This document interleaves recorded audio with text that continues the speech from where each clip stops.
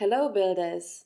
My name is Nele, and in this video I'll show you step by step how to create and test an automation using the recorder capability of SAP Build Process Automation. Creating automations can be complex and time-consuming, especially if the process you would like to automate involves many steps. The recorder makes things easier. It captures applications, like SAP S/4HANA for example, and designs automations based on the clicks you make on the screen. Screens, elements, and their underlying metadata are automatically captured and properly declared. Today I'll show you how this works with a demo, using the example of creating new customer projects in SAP S/4HANA. Let's get started. Before you begin, make sure that you have no tabs other than the application you would like to record opened in your browser. I start with the empty project I have created beforehand and create an application. You can see the open screens detected on my device. I select the screen displaying the log-on interface for my SAP S/4HANA system and click on Record. The browser opens automatically. I click on the red button of the recorder interface to start the recording. From here, I'll carry out the process of creating a new customer project as usual. I created test data in my SAP S/4HANA system to use for this purpose. I start by logging on with my credentials. The home page opens, and as you can see, the recorder automatically detects this change of screen. Every time this happens, I'll click on the capture button to record it. Next, I navigate to the Project Management tab and record the change of screen. I select the tile Create Customer Projects, and this takes me to the interface asking for more details of this new project. This is a new screen, so I click on the Capture button. I navigate to the Select Customer interface and search for the customer ID. I capture the change of screen. I record the result list and select the right customer. I click on Capture and continue to fill in the remaining fields. I manually type in the project ID, project name, and description.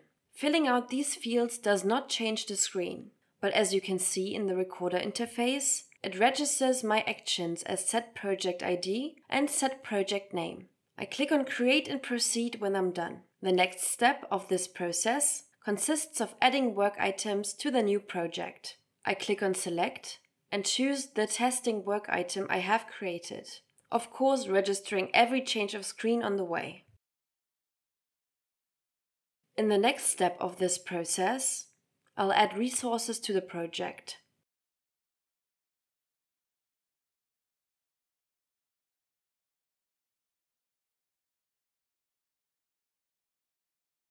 In the widget, I check one of the test personas I created and add them to the project. I capture the screen and continue with assigning the team member a work package. Almost forgot to capture the new screen here. Got to do it every time.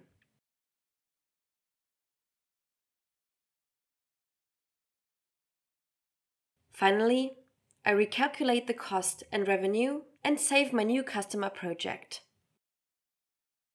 I navigate back to my home page, and as you can see, the number of customer projects increased by 1. I capture the change of screen one more time, and that's it. I stop the recording and export my automation. I am redirected back to SAP Build Process Automation, and as you can see, an automation has been generated based on the screen captures I took and clicks I made in my application.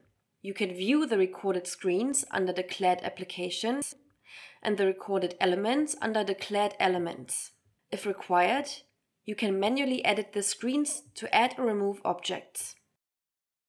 In the second half of this video, I'll show you how to test the automation I have just created. My automation will use an Excel sheet containing the details of the projects I want to create as its input source. The bot can create as many new customer projects as desired. All I need to do is fill out these sheets with the details. In my example here, I would let the automation create 2 new customer projects. containing these 3 work packages, and I assigned the resources you can see here. I created another simple automation beforehand, which extracts the data from this Excel file and serves as the input for the customer project creation loop.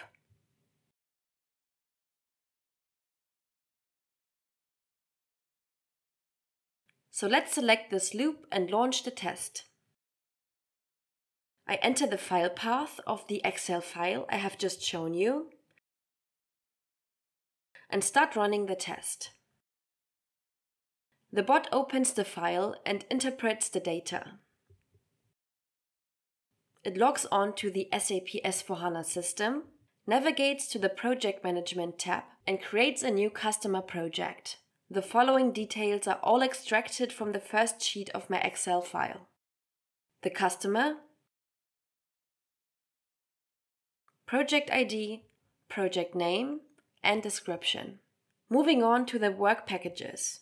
For this project, there are 2 to be added, namely the testing work package with testing work item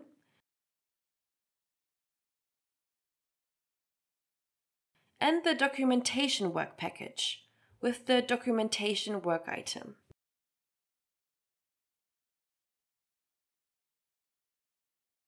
Finally, the resources are assigned to the work packages. In this demonstration, I assigned John, who has the role of an employee, to both.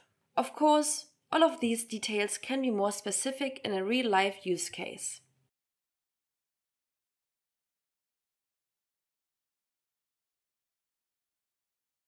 All of this would be repeated now for the second customer project, but I'll spare you that, as it is the same process all over again. So we are ending up in the Project Management tab again, and the number of projects is increased by 2. The bot was successful. Back in SAP Build Process Automation, I can follow all the steps the bot has taken.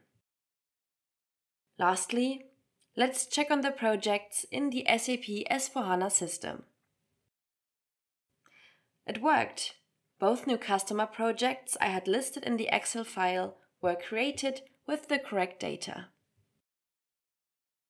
And that's it from my side. I hope this video shines some light on this powerful capability that we offer and maybe even inspire yourself to try it out. You can find more information on this topic as usual in our help documentation. Thanks for watching.